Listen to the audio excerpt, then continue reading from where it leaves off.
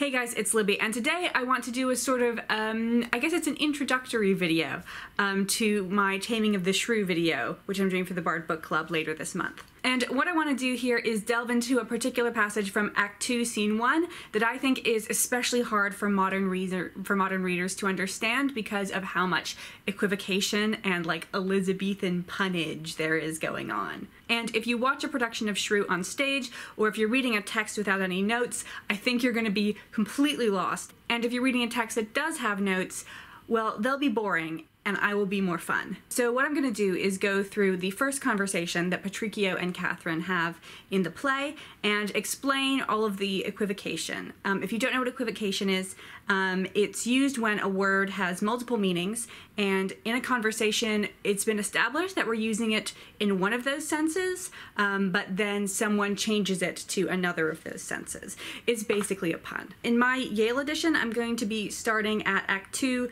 Scene 1, line 182. However, since there's a lot of prose in this text, your mileage on what line it is may vary. Just know it's after the exit of Baptista. Petruchio is left alone on stage and he delivers a soliloquy starting with, "Pray you do, I will attend her here." And then Catherine enters. That's where I'm going to start. I will leave a link in the description to an online version of this text so that you can find it even if you don't have a copy yourself. So, Petruchio starts when Catherine enters by saying, "Good morrow, Kate, for that's your name I hear." No trouble there. Catherine responds, "Well, have you heard, but something hard of hearing. They call me Catherine, that do talk of me." Petruchio then says, "You lie in faith, for you are called plain Kate and bonny Kate, and sometimes Kate the cursed, but Kate, the prettiest Kate in Christendom, Kate of Kate Hall." Kate Hall, according to my Yale edition, the note given for what Kate Hall is St. Catherine's Hall, which is in the College of Cambridge. I don't know if that's supposed to have any particular meaning. My super dainty Kate, for dainties are all Kates, and therefore, Kate, take this of me, Kate of my consolation, hearing thy mildness praised in every town, thy virtues spoke of, and thy beauty sounded, yet not so deeply as to thee belongs, myself am moved to woo thee for my wife. So moved is the first word that Catherine is going to latch onto and start twisting his meaning around. But then, of course, Petruchio is going to twist her meaning right back. So Petruchio is using moved to mean sort of emotionally inspired to woo her for his wife. And then Catherine hears this and she says, "Moved in good time. Let him that moved you hither remove you hence. I knew you at the first, you were immovable."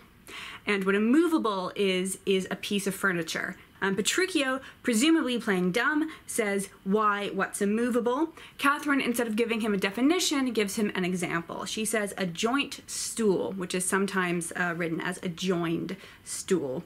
And joinery is the practice of carpentry, but without using nails. It's where you sort of carve like things so that they fit together without nails or glue or anything like that. So she's just saying an example of a piece of furniture is a chair. And Petruchio absolutely runs away with this concept and he says, "Thou hast hit it. Come, sit on me." So Catherine has called him a piece of furniture, such as a chair. He says, "Yes, indeed, I am a chair. Why don't you come sit on me, hun?" And Catherine says, "Asses are made to bear, and so are you." Ass here not being used as derriere, but as a donkey. So donkeys were made by God, I guess, to carry people's stuff around. And you can bear things by carry them around, or you can bear things by like just having their weight be on you. So she says, "All right, I will sit on you, but I'm going to call you an ass in the meantime." Petruchio responds, "Women are made to bear, and so are you." He's using another meaning of the word bear, meaning to bear children. And Catherine says, "No such jade as you, if me you mean." A jade is a term for a worthless thing. And there's two ways in which she could be using the word bear. So either she is picking up on his use of the word bear, meaning to bear children, and she's saying, "I would not bear a jade," meaning a child, "like you, meaning like that you were the father of. Basically, I'm not going to have sex with you. And the other context is also her saying, I'm not going to have sex with you, in the context of bearing a man on top of you whilst lying in bed, doing just, I cannot even imagine what. I'm going to have to be pretty straightforward here, guys. This video is not for children. And my forthcoming Taming of the Shrew video will also definitely not be for children. Okay, so Catherine will not bear a jade such as him. Petruchio then says, alas, good Kate, I will not burden thee, for knowing thee to be but young and light. And then Catherine cuts him off with, too light for such a swain as you to catch, and yet as heavy as my weight should be. Now, the word light is being used in 3 different senses here. Petruchio uses it once, and then Catherine uses it, and then she realizes that she's kind of messed up, and she switches to use it in a 3rd way. So Petruchio starts off by saying, I will not burden thee, meaning I will not lie on top of you, and for knowing thee to be but young and light, meaning sort of carefree, youthful, I'm not going to tie you down. And Catherine's like, oh no, you're not going to tie me down, for I am too light for such a swain as you to catch. And then she realizes that she made a mistake, because she wants to use it as in, able to like float up to the sky like a balloon, but it also means loose, sexually available. So she says, although I am light, I am as heavy as my weight should be. I am not that loose. Don't you try to pull a pun on this one. And then Petruchio comes out with a very strange line, should be, should buzz. At the time that Shakespeare was writing, buzz was a type of filler word, used the way we might say, now. And buzzing then as now is also a sound that bees make. So I think he's saying should be. Bee has 2 different meanings, to be and the insect that makes honey. Buzz, did I do it? And then Catherine responds, well ta'en and like a buzzard. Ta'en being a contraction of taken, so well taken and like a buzzard. Well taken meaning well understood or well put, and like a buzzard, she is using the word buzzard in 3 different senses. One is the sort of thing that would make the sound buzz, as he has just done. 2 is as the bird, which Petruchio is going to play with later. And 3 is to mean an idiot. People would call people the name of the bird, which I guess they thought it was a stupid bird, in order to call people an idiot. So Petruchio picks up on this meaning of buzzard the bird, and he says, oh, slow-winged turtle, shall a buzzard take thee?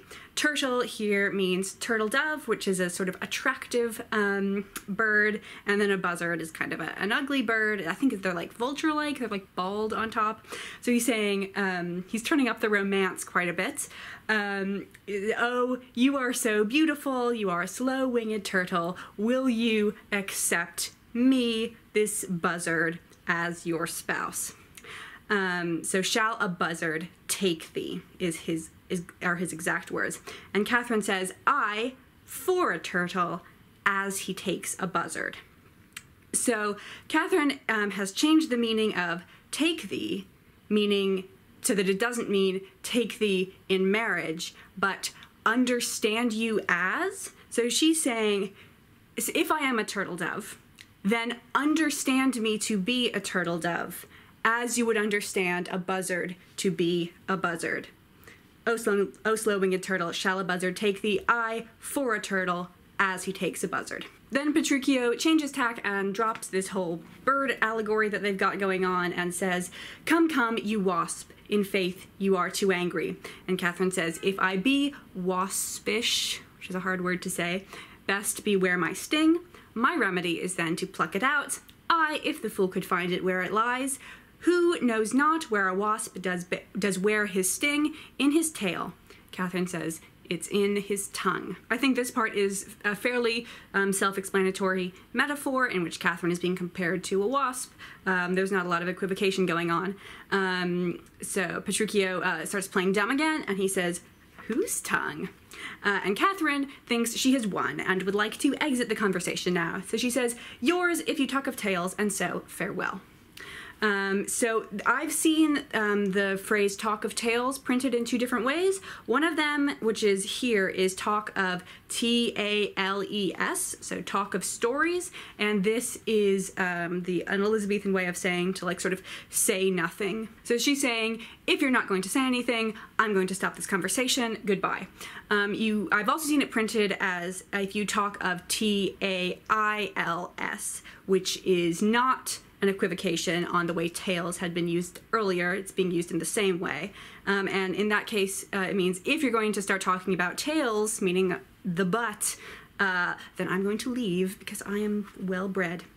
And Petruchio then gives us this humdinger. This is why this video is not for children. It's not my fault, it's Shakespeare's fault. What?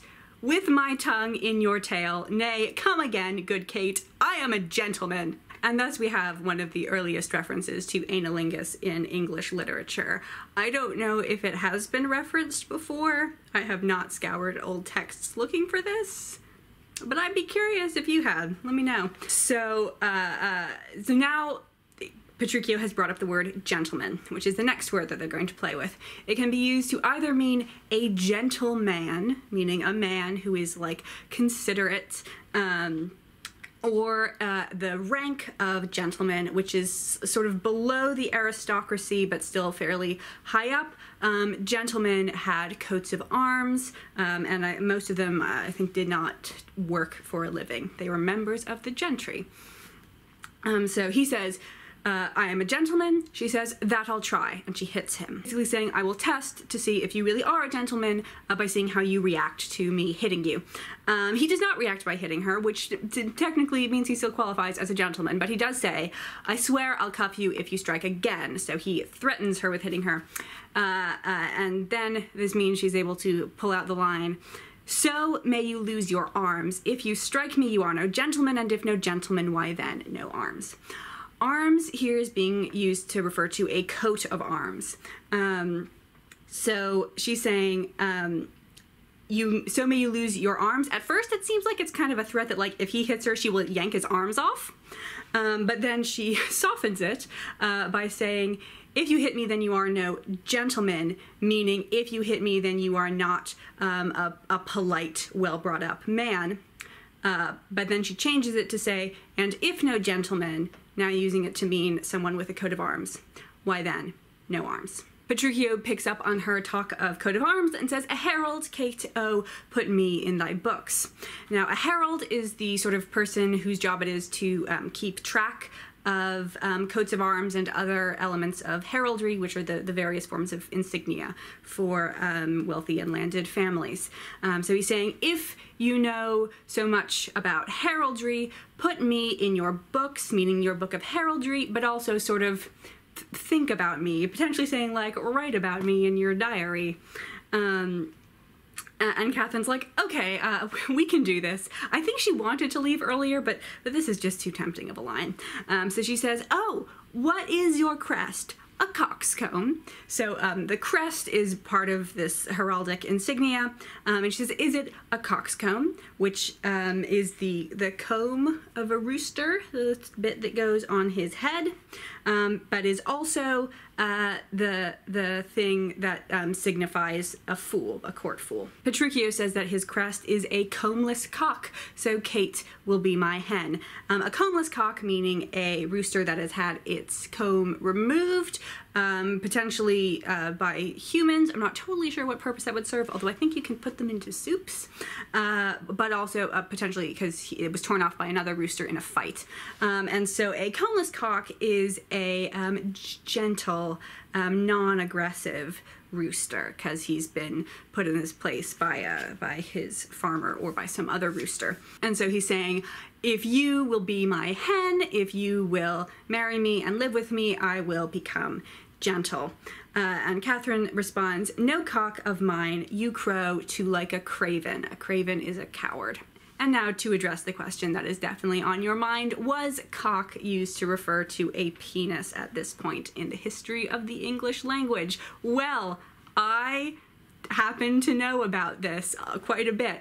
So the word cock, first, I'm sorry.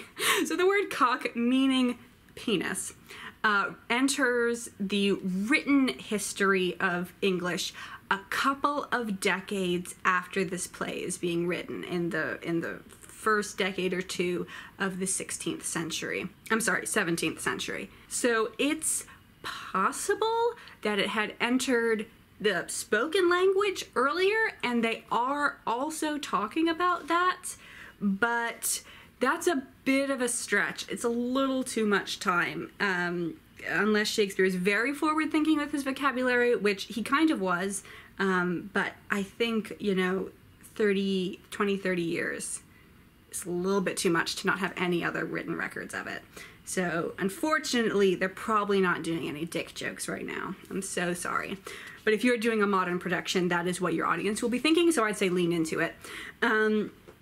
Okay, now we change topic again. Petruchio says, "Come, Kate, come, you must not look so sour." She says, "It is my fashion when I see a crab." Crab here is short for crab apple, which is a sour type of apple. She's saying, when I see a sour apple, I'm worried about it tasting bad, and so I make a pouty face.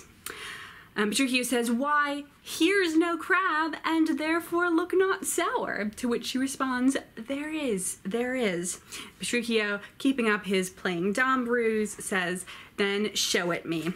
And Catherine says, "Had I a glass, I would." Glass meaning mirror, basically saying, I can't show you the crab apple that I'm seeing because you can't see your own face without a mirror, and I don't have a mirror. Petruchio finally picks up on this and says, "What, you mean my face?" And Catherine says, "Well aimed of such a young one." Well aimed meaning sort of well understood. You have thrown your dart and you have hit the nail on the head. Lots of metaphors going on. You have figured out this complex thing that I was trying to say. Well done, Petruchio. Although she does not know his name yet, interestingly. Petruchio then says, "Now, by St. George, I am too young for you." And Catherine says, "Yet you are withered." And I think this is the first chance you have. I mean, maybe you can manufacture one earlier, but this is the first chance where the text really wants you to have a kind of romantic moment between these two. She's basically trying to say he's ugly, saying he looks old, yet you are withered. Petruchio says, "Oh, 'tis with cares," meaning I'm not old, I've just had a kind of stressful life, and that's why I'm all wrinkly and gray. And Catherine responds with, "I care not," which is a really bad comeback. And I like to think that it's because she's like, "Aw, he's sad."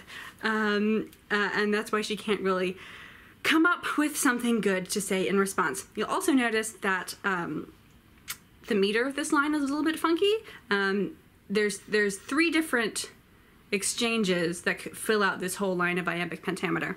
So it's, "Yet you are withered, 'tis with cares, I care not." So the "not" is really sticking out in this line. You could totally have the line which would have a different meaning, that is, "Yet you are withered, 'tis with cares, I care." And you could play it where that is what it seems like she is going to say, and then she comes out with "not," or even "not."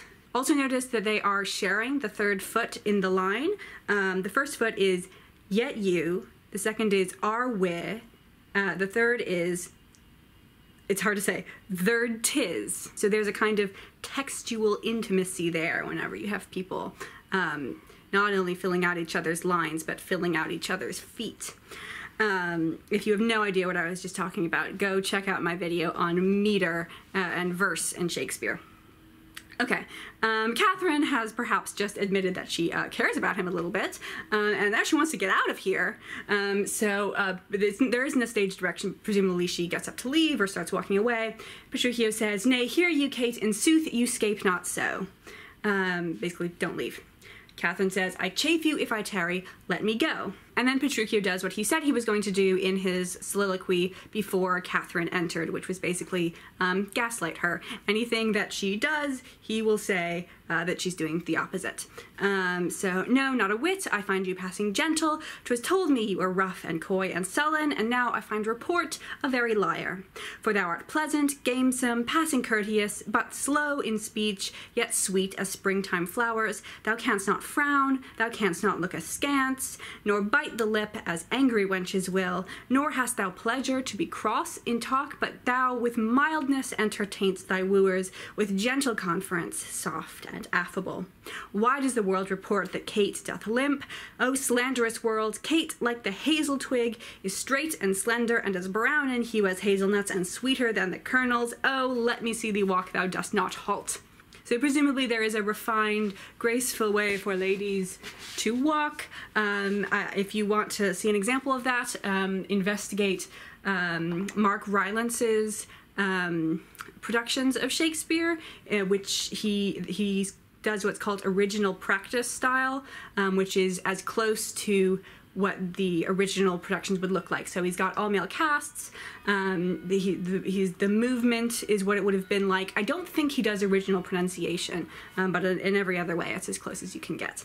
And you can see him and the other actors who are playing women walking in this sort of way. But Catherine presumably does not walk like that. She stomps around.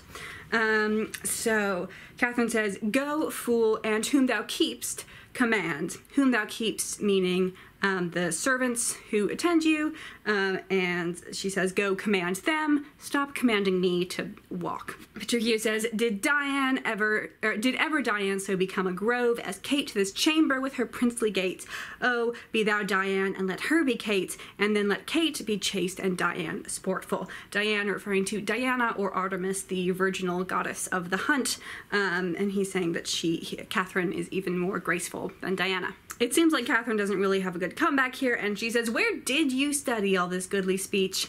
And he says, "It is extempore from my mother wit." Mother wit meaning sort of native wit, his natural ability to make puns.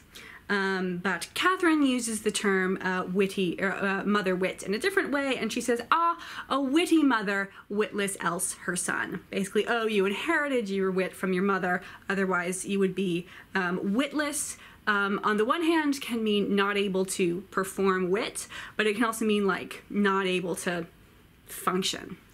Petruchio says, "Am I not wise?"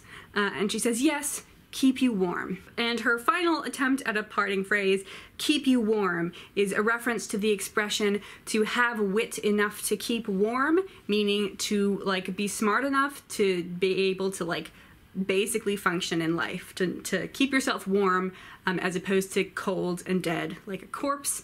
You know, you are able to stay alive. Congratulations, you've hit square one. Petruchio's like, "Oh, we want to talk about keeping warm, do we? I got a pun on this one. Marry, so I mean, sweet Catherine, in thy bed, and therefore setting all this chat aside, thus in plain terms." So finally, what have they been talking about for the last 10 minutes? Petruchio is going to say, okay, enough equivocation. Here's what's actually going to happen. So now we've gotten through that. Congratulations, you are now one of the very few people who can actually understand what's happening in that scene, which brings us to the problem of this scene. So I've seen Taming of the Shrew on stage once, and I've seen the Richard Burton and Elizabeth Taylor film of it as well. And the problem that directors have is that this is a very verbal scene that your audience is not going to understand. You just have to accept that most of your audience is going to have no idea what is happening for 10 minutes of your play. And so what most directors do is distract with slapstick. So even if you don't know, what they're saying, you can understand that, like, there's some cleverness going on and some adversity based on the cleverness of, like, how they're, I don't know, grappling with each other or twirling each other around. And I gotta say, I don't like this. but I don't really have a solution. I mean, we could just like have someone come out at the beginning of every production of Taming of the Shrew and do what I just did and say like, you're about to do something really confusing. Here's what everything means. That is not going to happen. Because I think that turning this really clever piece of writing into a fight sequence is basically undermining everything. It's undermining how intelligent these two people are. I really think the reason Catherine has such a terrible relationship with everyone else in her life is that no one gets her. She's being hilarious all of the time, and everyone's just like, what a mouthy woman. And so she's not actually able to communicate in a way that she's good at communicating in, and so she instead responds physically. She responds violently. Earlier in the scene, we just saw her like tie up her sister and shove her around. And this scene needs to sharply contrast to that because Catherine has finally found someone who actually understands what she's saying and can play the game as well as she can, and so she does not have to react physically. Also, Petruchio is about to do a lot of really terrible things to her in Act 4, and I don't want to start with the fighting. I really want their relationship to be as minimally physical as possible. And when I do my video on the play as a whole, we will talk about ways to deal with the fact that this is a play about torture and domestic abuse. So what I'd like to do to close out the video is give you a sense of what the pacing would be like, and sort of, I think it's helpful to understand the grammar if you can hear where the emphasis is put. So I'm going to do this whole scene again with no interruptions, so I'm not going to explain any of the words. I'm also not going to indicate which is a Catherine line and which is a Petruchio line. You can follow along in a text if you would like. But I think it's pretty obvious who's speaking. One thing that will help you is that Petruchio refers to Catherine as the, which is the informal, and Catherine refers to Petruchio as you, which is the formal. If this sounds totally boring to you, then thank you for watching, and I will see you in my next video. But for those of you who would like to see my rendition of this scene, here we go. Enter Catherine. Good morrow, Kate, for that's your name I hear. Well have you heard, but something hard of hearing. They call me Catherine, that do talk of me. You lie in faith, for you are called plain Kate, and bonny Kate, and sometimes Kate the cursed, but Kate, the prettiest Kate in Christendom, Kate of Kate Hall, my super dainty Kate, for dainties are all Kates, and therefore, Kate, take this of me, Kate of my consolation, hearing thy mildness praised in every town, thy virtue spoke of, and thy beauty sounded, yet not so deeply as to thee belongs, myself am moved to woo thee for my wife. Moved in good time. Let him that moved you hither remove you hence. I knew you at the first, you were immovable. Why, what's immovable? A joined stool? Thou hast hit it. Come, sit on me. Asses are made to bear, and so are you. Women are made to bear, and so are you. No such jade as you, if me you mean. Alas, good Kate, I will not burden thee, for knowing thee to be but young and light, too light for such a swain as you to catch, and yet as heavy as my weight should buzz, well ta'en and like a buzzard. O slow-winged turtle, shall a buzzard take thee? I for a turtle, as he takes a buzzard. Come, come, you wasp, if faith you are too angry, if I be waspish, best beware my sting. My remedy is then to pluck it out. I, if the fool could find it where it lies, who knows not where a wasp does wear his sting? In his tail, in his tongue. Whose tongue? Yours, if you do talk of tails, and so farewell. What? With my tongue in your tail? Nay, come again. Good Kate, I am a gentleman. That I'll try. I swear I'll cuff you if you strike again, so may you lose your arms. If you strike me, you are no gentleman, and if no gentleman, why then, no arms. A herald, Kate, oh, put me in thy books. What is your crest? A coxcomb, a combless cock, so Kate will be my hen. No cock of mine, you crow to like a craven. Nay, come, Kate, come, you must not look so sour. It is my fashion when I see a crab. Why, here's no crab, and therefore look not sour. There is. Then show it me. Had I a glass, I would. Why, what? You mean my face. Well aimed of such a young one. Now, by St. George, I am too young for you, yet you are withered. 'Tis with cares. I care not. Nay, hear you, Kate. In sooth, you scape not so. I chafe you if I tarry, let me go. No, not a whit. I find you passing gentle. 'Twas told me you were rough and coy and sullen, and now I find report a very liar. For thou art pleasant, gamesome, passing courteous, but slow in speech, yet sweet as springtime flowers. Thou canst not frown, thou canst not look askance, nor bite the lip as angry wenches will, nor hast thou pleasure to be cross in talk, but thou with mildness entertainst thy wooers, with gentle conference, soft and affable. Why does the world report that Kate doth limp? O slanderous world! Kate, like the hazel twig, is straight and slender, and as brown in hue as hazelnuts, and sweeter than the kernels. O let me see thee walk. O thou dost not halt. Go, fool, and whom thou keep'st, command. Did ever Dian so become a grove as Kate this chamber with her princely gate? O be thou Dian, and let her be Kate, and then let Kate be chaste and Dian sportful. Where did you study all this goodly speech? It is extempore. From my mother wit, a witty mother. Witless else her son. Am I not wise? Yes, keep you warm. Marry, so I mean, sweet Catherine, in thy bed. Therefore, setting all this chat aside, thus in plain terms. Your father hath consented that you shall be my wife, your dowry agreed on, and will you, nill you, I will marry you.